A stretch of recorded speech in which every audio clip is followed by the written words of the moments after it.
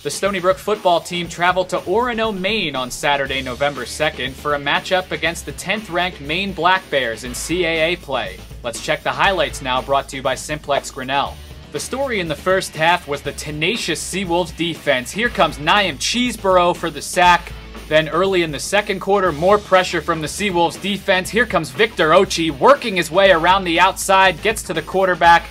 This would become a recurring theme as Maine just had no answer for the Seawolves defensive line. Here's Aaron Thompson with the sack, and then how about Ochi one more time? Maine quarterback Marcus Wasilewski with no chance. Stony Brook had 5 sacks in the game. Let's pick up the action now late in the second quarter. Maine up 6-0 and looking for more. Wasilewski airing it out down the sideline, finds John Ebeling. Pickup of 30 yards inside the 10-yard line. And then 2 plays later, Ricky Stevens gets the draw, takes it to pay dirt from 2 yards out to give Maine a 13-0 lead late in the half. And the Black Bears would take that advantage into the locker room. In the third quarter, the Seawolves would turn to their bread and butter to get back into the game. Here, quarterback Lyle Negron hands to running back James Kenner, who fights his way up the middle. And then Negron hands to freshman running back Tyler Fredericks, who plows down to the 1-yard line. The drive would come down to a 4th and goal from the 1-inch line, and Negron is able to shuffle his way across the plane.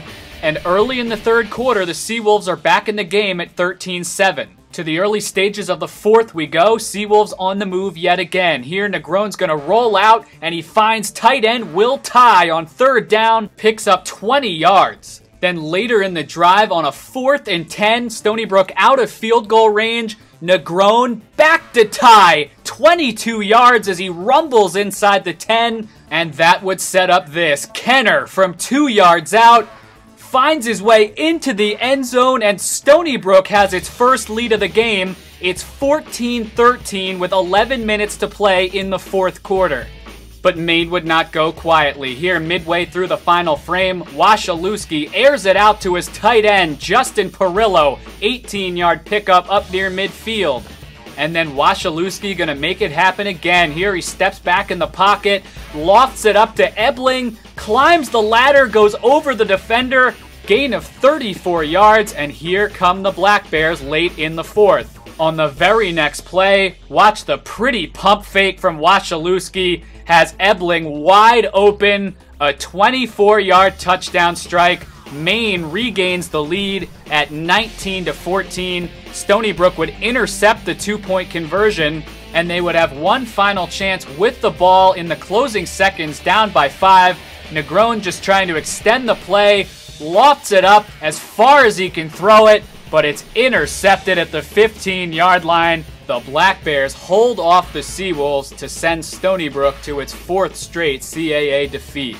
Kenner and Fredericks combined for nearly 200 yards on the ground, while the Stony Brook defense held the Black Bears to under 260 total yards. The Seawolves will be back in action next Saturday, November 9th against CAA foe Richmond. Kickoff from Laval Stadium is set for 1 p.m.